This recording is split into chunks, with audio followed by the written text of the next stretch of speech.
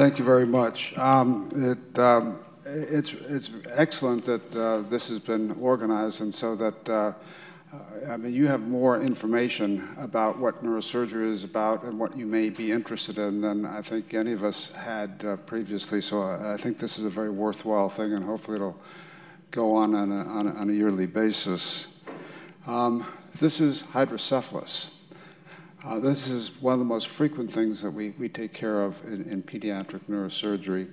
This is a child 3 years of age, and it came up from Mexico. And this is my indoor record for head circumference. I think that's, what, a little over 92 centimeters. Fortunately, I don't think as medical students or as practicing neurosurgeons, you're going to see this type of thing anymore, because we are able to take care of hydrocephalus like we were not able to do before. Here's a newborn born with hydrocephalus. Often now, these problems are picked up in fetal life, and we have ultrasounds, and then with the ultrasounds pick up a problem, then we usually get a fetal MRI. So one of the things that's advanced our ability to take care of children, and what you're seeing here from all these other areas as well, is imaging, imaging, imaging. And through imaging, we've really been able to significantly improve our ability to diagnose and treat. Here, ultrasound, normal-sized ventricles, there's moderate dilatation, and then here is someone with progressive hydrocephalus, and we need to treat this so that we don't have that patient that I just showed.